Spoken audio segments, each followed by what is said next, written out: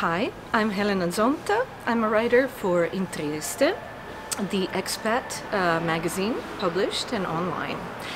And I'm going to be reading Umbero Saba's Trieste poem, translated by John Carey and written in Trieste in 1910. Trieste. I have crossed the entire city.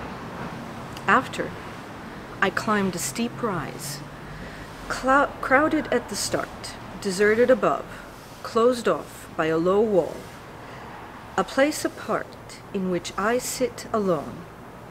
And it seems to me that where it ends, the city ends. Trieste has a prickly grace.